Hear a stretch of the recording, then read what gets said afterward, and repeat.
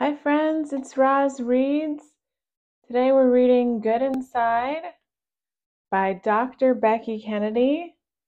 And this is a long book. It's really a book about being a parent, but I thought a lot of kids would enjoy this and learn some things. So because it's so long, we're just going to read the highlights, some of my highlighted notes. Here's Dr. Becky. She's awesome. She's got a podcast called Good Inside. Check her out. Her work is awesome and wonderful. Buy the book. Get it from your library if it's available. This is wonderful content. All right, here we go. Introduction. I know the parent I want to be. I don't know how to get there. Please help me fill the gap. Behavior is a clue to what a child, and often an entire family system, is struggling with.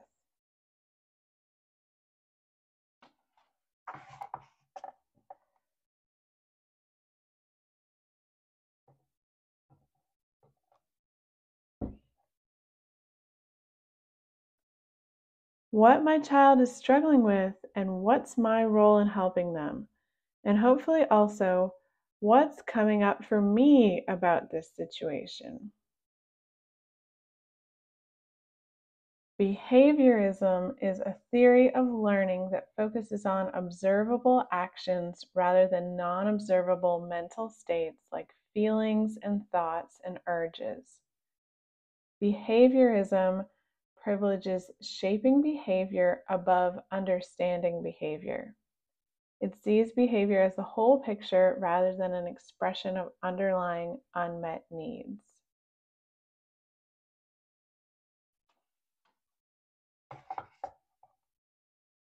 This book is an initiation into a parenting model that is as much about self-development as it is about child development.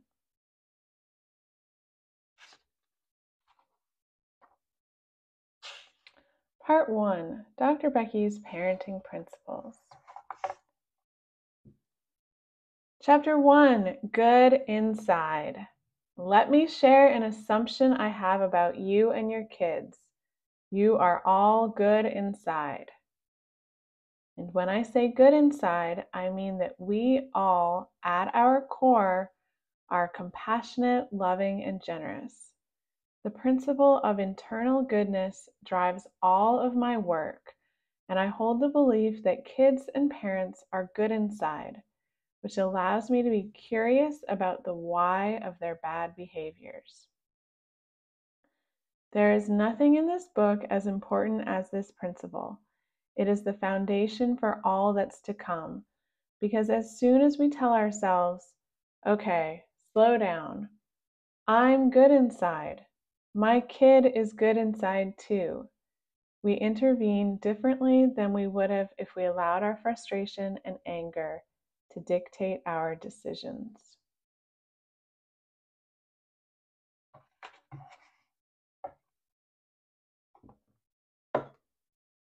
Differentiating who someone is from what they do is key to creating interventions that preserve your relationship while also leading to impactful change.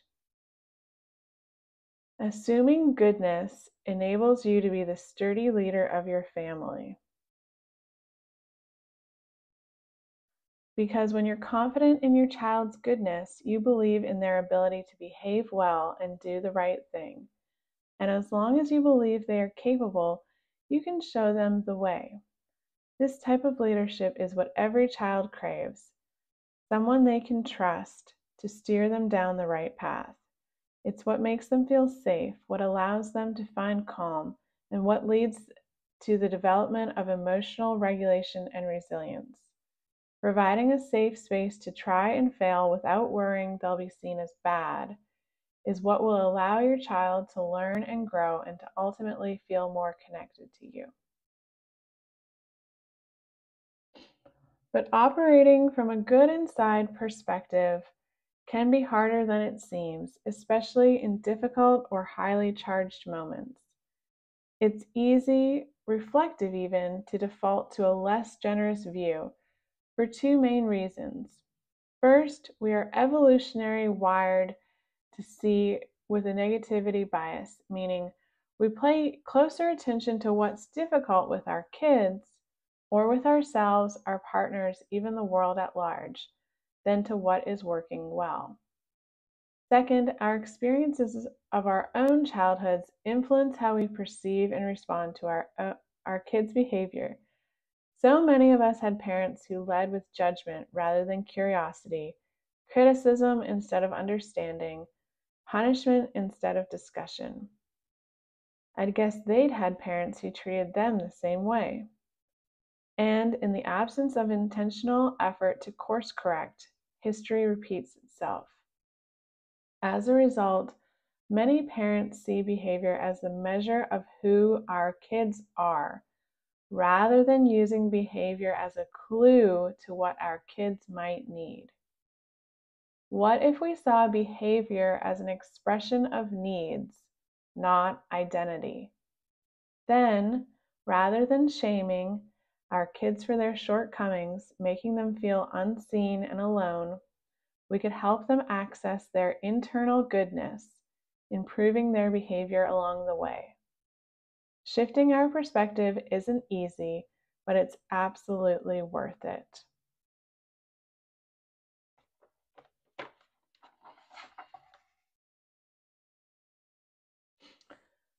Or, put more simply, now that we know a person's bad behavior is really a sign that they're struggling on the inside, did you learn to approach your struggles with criticism or compassion, with blame or curiosity?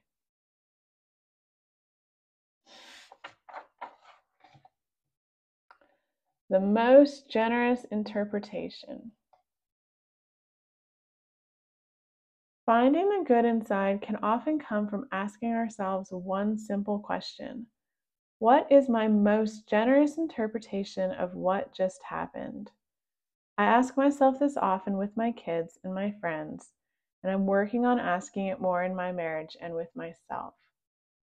Whenever I utter these words, even internally, I notice my body soften and I feel myself interacting with people in a way that feels much better.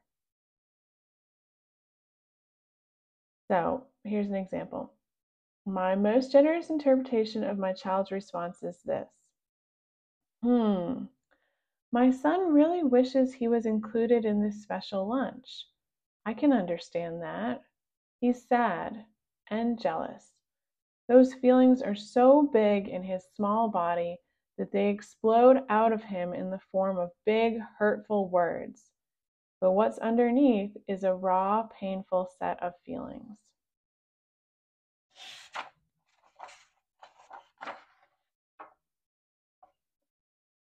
Here's another reason I like thinking in terms of MGI, most generous interpretation. At all times, but especially when our kids are dysregulated, meaning their emotions overwhelm their current coping skills, they look to their parents to understand. Who am I right now? Am I a bad kid doing bad things? Or am I a good kid having a hard time? If we want our kids to have true self-confidence and to feel good about themselves, we need to reflect back to our kids that they are good inside, even as they struggle on the outside. You're a good kid having a hard time. I'm here. I'm right here with you. There's nothing more valuable than learning to find goodness under our struggles, because this leads to an increased capacity to reflect and change. All good decisions start with feeling secure in ourselves and in our environment, and nothing feels more secure than being recognized for the good people we truly are. So if you remember nothing else from this book, remember that you are good inside. Your child is good inside. If you return to that truth before you begin all your attempts at change, you will be on the right path.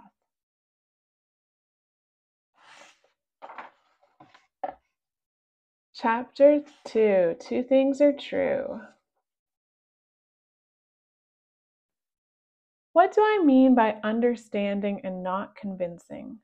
Well, when we seek to understand, we attempt to see and learn more about the other person's perspective, feelings, and experience. We essentially say to that person, I'm having one experience and you are having a different experience. I want to get to know what's happening for you.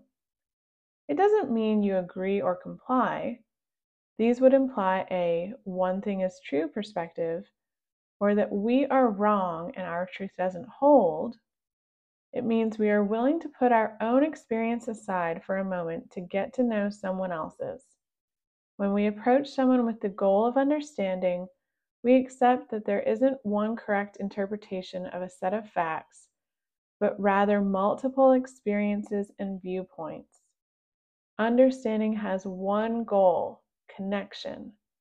And because connecting to our kids is how they learn to regulate their emotions and feel good inside, understanding will come up over and over again as a goal of communication. What's the opposite of understanding? For this argument's sake, it's convincing. Convincing is the attempt to prove a singular reality, to prove that only one thing is true. Convincing is an attempt to be right, and as a result, make the other person wrong. It rests on the assumption that there is only one correct viewpoint. When we seek to convince someone, we essentially say, you're wrong. You are misperceiving, misremembering, misfeeling, misexperiencing. Let me explain to you why I am correct, and then you'll see the light and come around. Convincing has one goal in mind: be right. And here's the unfortunate consequence of being right. The other person feels unseen and unheard, at which point most people become infuriated and combative because it feels as if the other person does not accept your realness or worth. Feeling unseen and unheard makes connection impossible. Understanding two things are true and convincing one thing is true are two diametrically opposed ways of approaching other people. So a powerful first step in any interaction is to notice which mode you're in. When you're in one thing is true mode, you're judgmental of and reactive to someone else's experience because it feels like an assault on your own worth, your own truth. As a result, you will seek to prove your own point of view, which in turn makes the other person defensive because they need to uphold the realness of their experience. In one thing is true mode, exchanges escalate quickly.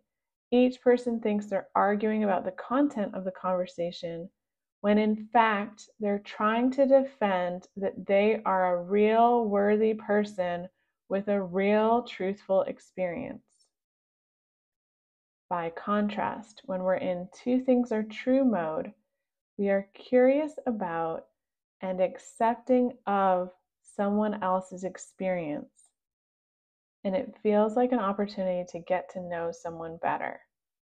When we approach others with openness, and so they put down their defenses, both parties feel seen and heard, and we have an opportunity to deepen connection.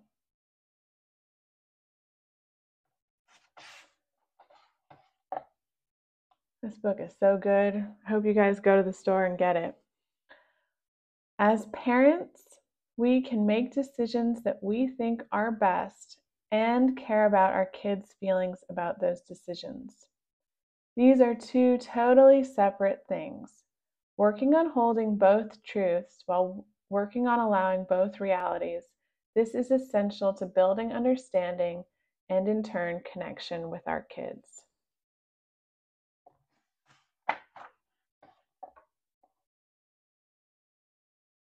Two things are true is a foundational parenting principle because it reminds us to see our child's experience or a co-parent's experience as real and valid and worthy of naming and connecting to. And it also allows us to hold on to our own experience as real and valid and worthy of naming and connecting to. It reminds us that logic doesn't overpower emotion. I may have a valid reason for doing something, and also someone else has a valid emotional reaction. Both are true.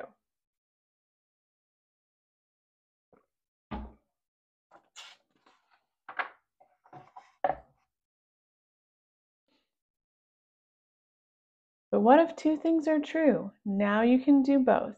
I am holding my boundary that my child cannot watch this movie and validating that my child feels upset, disappointed, angry, and left out.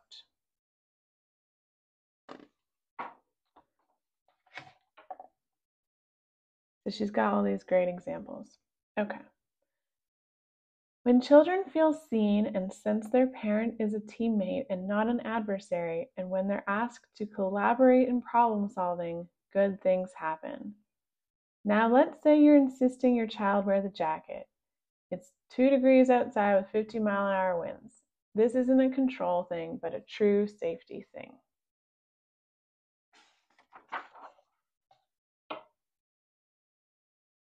Bad behavior comes from dysregulated feelings that we cannot manage. What helps us manage the unmanageable? Connection. Child. I hate you. You're the worst. Parent. Takes a deep breath. Says to yourself, my child is upset inside. His outside behavior is not a true indication of how he feels about me. He's a good kid having a hard time. Then the parent says out loud, I do not appreciate that language. You must be really upset, maybe about some other things too, to be talking to me like this. I need a moment to calm my body. Maybe you do too. Then let's talk. You can also say this to yourself. Two things are true. I am having a hard time and I'm a good parent. I am a good parent having a hard time.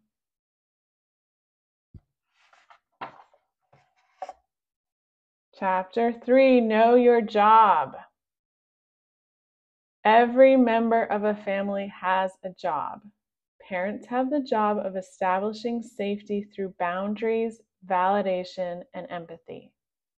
Children have the job of exploring and learning through experiencing and expressing their emotions. When it comes to jobs, we all have to stay in our lanes. Our kids should not dictate our boundaries, and we should not dictate their feelings. First and foremost, our job is to keep our children safe, physically and psychologically.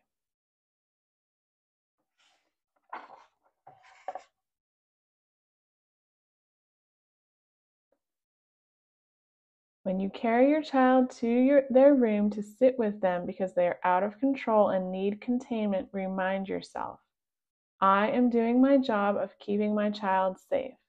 My child is doing their job of expressing feelings. We are both doing what we need to do. I can handle this. Children are more able to experience strong feelings than they are able to regulate those feelings. And the gap between experiencing strong feelings and regulating those feelings comes out as dysregulated behavior. Think of hitting, kicking, screaming.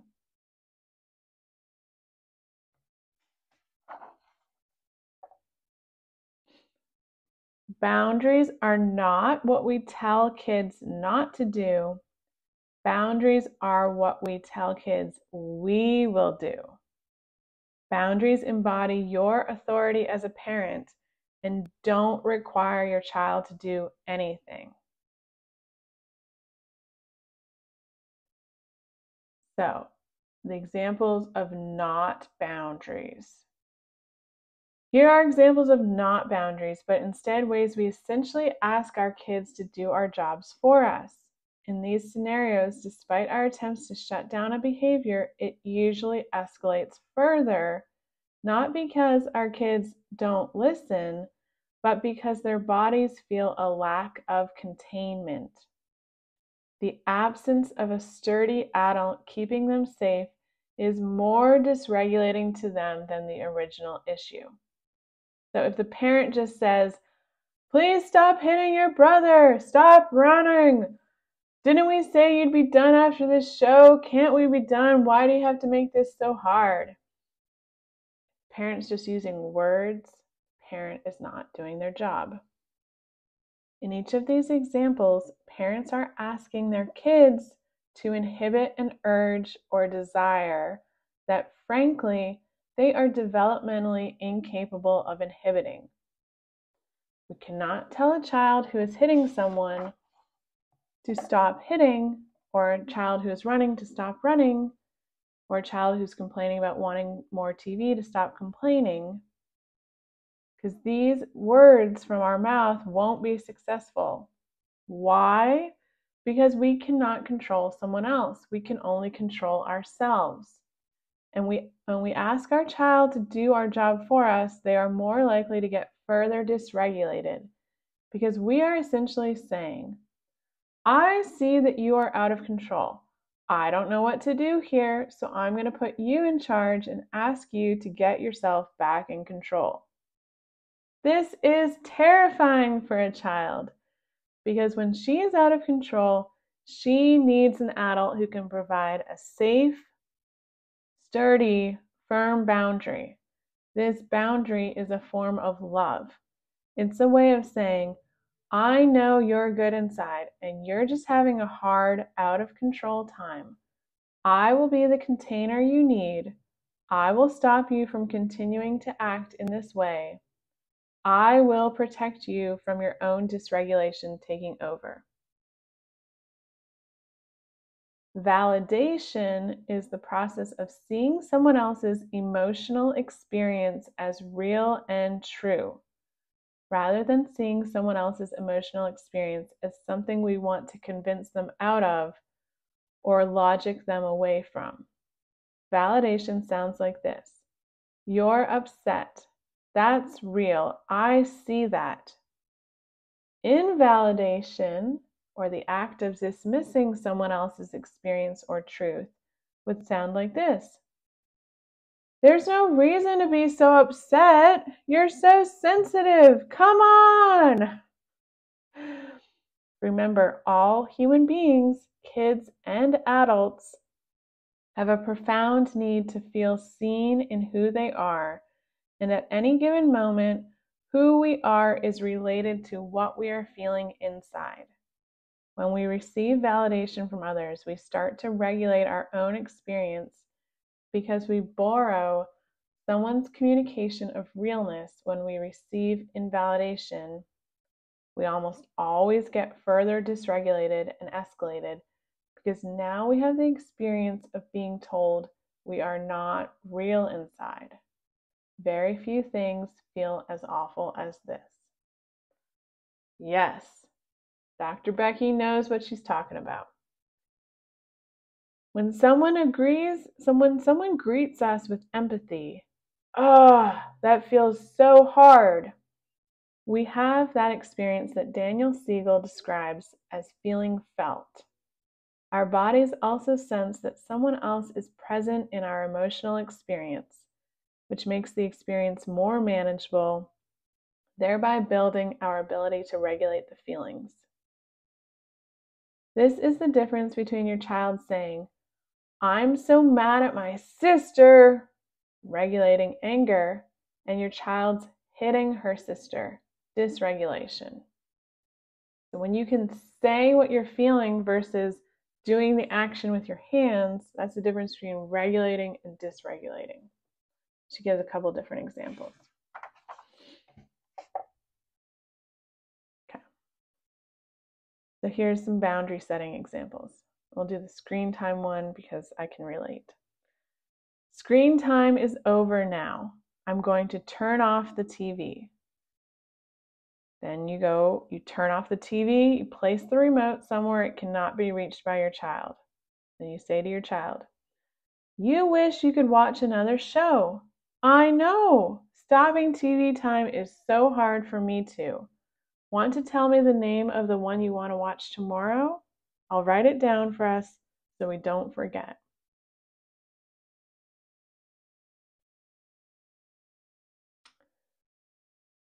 So, the importance of boundaries, validation, empathy help children build regulation skills. And she says, the kid is thinking, this feeling feels scary and overwhelming to me, but I can see it's not scary or overwhelming to my parent. Over time, children absorb this containment and can access it on their own. And when parents get in the habit of validating a child's experiencing and empathizing with it, they are essentially saying to that child, you are real, you are lovable, you are good. A child's job in a family system is to explore and learn. Through experiencing and expressing their emotions and wants. All right, so here's another example. I say to my son in the time before separation, "Sweetie, I know it's so hard for you when mommy has to work. That makes sense. You love being by mommy's side. You will be with daddy and I will see you for lunch. Mommy always comes back." I set boundaries that felt right to me, and I expressed validation with my words and empathy with my tone. My son protested and screamed and cried. He did his job. He experienced and expressed feelings. In response, I said, "I know it's so hard, sweetie. You're allowed to be upset. I love you." And then I left. Validation, empathy, boundary. He cried. Again, experiencing and expressing feelings. So she talks about how it's not easy, but this is the work we got to do as parents. Chapter 4, the early years matter.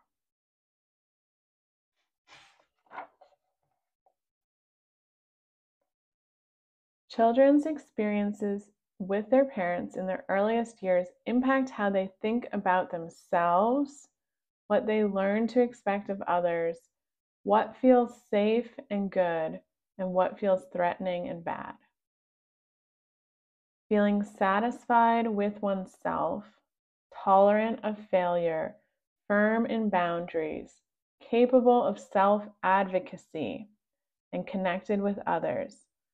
All of these important adult dynamics come from our early wiring. The first years of life set the stage for the next 100 years. It is through a child's attachment that all of his basic needs are met: food, water, emotional security.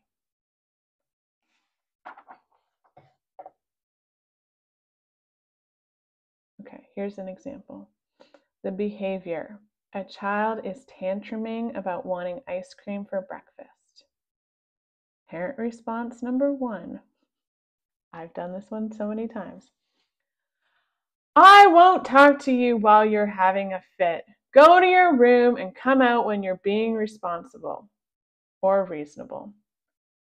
The attachment lesson is, when I want something, I push people away. I become bad. I am left abandoned and alone. People only want to be around me when I'm easy and compliant. Yes, I heard this a lot when I was a kid.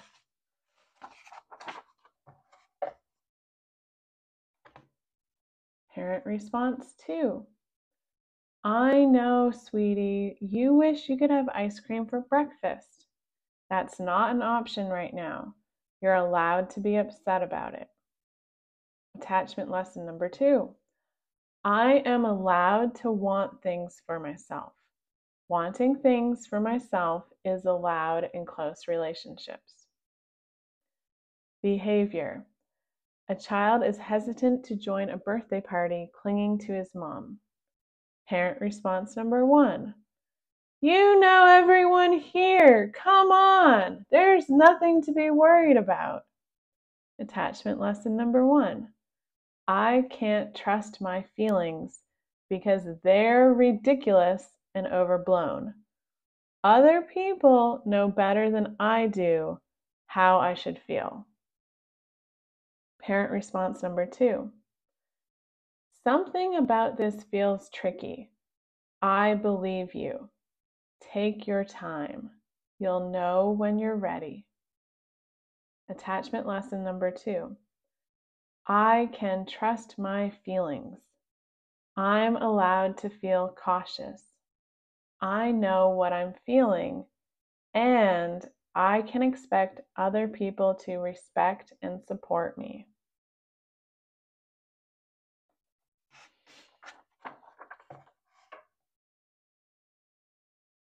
The more children feel they can depend on a parent, the more independent the child can be. Our confidence that someone will understand us, not judge us, and support us, comfort us when things go wrong. This is what allows kids to develop into adults who are assertive, confident, and brave.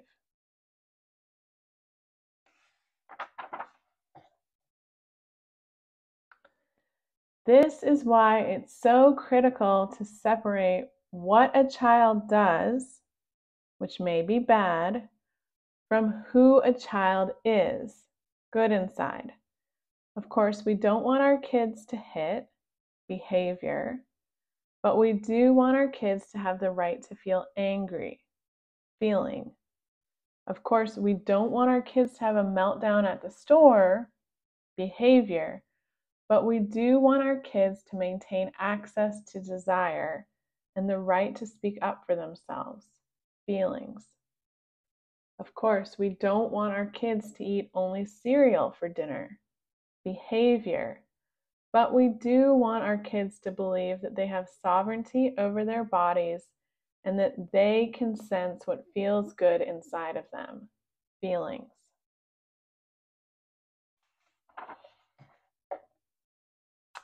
Chapter 5, It's Not Too Late.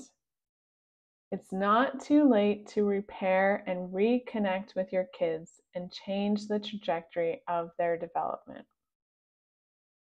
Repair is the best parenting tool, the most effective. Neuroplasticity refers to the brain's ability to relearn and transform itself when it recognizes the need for adaptation.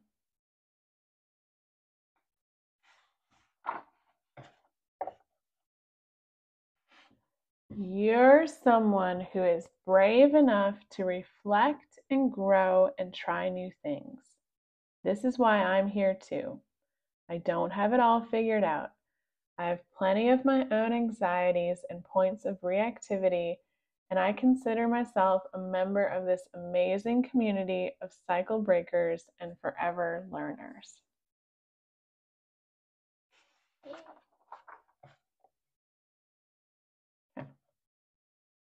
Children who are left alone with intense distress often rely on one of two coping mechanisms: self-doubt and self-blame.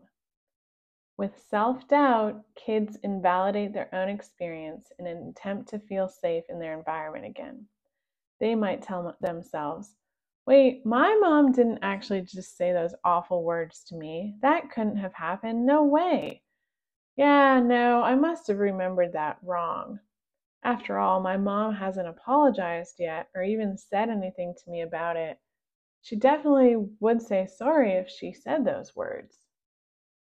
Kids use self-doubt to protect themselves from the overwhelming feelings that would arise if they accepted the reality of what really just happened. They do this because being alone in their feelings seems like too much, and self-doubt offers a way to escape and self-preserve. And yet, a child is wiring herself to believe, I don't perceive things accurately. I overreact. I cannot trust how things feel to me. Other people have a better idea of my reality than I do. This is a scary circuit to build because it leads to teens and adults who don't trust themselves and cannot locate their intuition. Instead, they use other people's treatment of them to define who they are and what they deserve. Self-blame. Self-blame is the kid telling themselves, I'm a bad kid who does bad things. When we become an adult, we layer self-blame, I am such a bad parent, onto tough moments, and because we are consumed by our not good enoughness, we find ourselves unable to make productive change. So self-doubt, I don't trust how I see things. Self-blame, I'm bad. I'm a bad person doing bad things. And when you have that self-blame, you can't move forward as easily. But if we develop the skill of going back non-defensively to our kids and showing them that we care about the discomfort they experienced in those rupture moments, then we're tackling the most important parenting work of all. What does repair look like? There's no one right way to repair. The key element is connection after disconnection. A parent's calm and compassionate presence after a moment marked by dysregulated reactivity. When we return to a moment that felt bad and add connection and emotional safety, we actually change the memory in the body. The memory no longer has such overwhelming, I'm alone and bad inside labels. It's now more nuanced as we layer on support after criticism, softness after yelling, understanding after misunderstanding. The ability to transform the body's memory is pretty amazing, and it's what always motivates me to repair with my own kids. Say you're sorry. Share your reflections with your child, restating your memory of what happened so your kid knows it wasn't all in his head. And then say what you wish you had done differently and what you plan to do differently now and in the future. It's important to take ownership over your role. Mommy was having big feelings that came out in a yelling voice. Those were my feelings, and it's my job to work on managing them better. It's never your fault when I yell, and it's not your job to figure out how I can stay calmer. I love you. Instead of insinuating that your child made you react in a certain way. And remember, as a parent, you are your child's role model. When your child sees you as a work in progress, he learns that he too can learn from his struggles and take responsibility when he acts in a way he isn't proud of. Never ever doubt the power of repair. Every time you go back to your child, you allow him to rewire, to rewrite the ending of the story so it concludes in connection and understanding rather than aloneness and fear.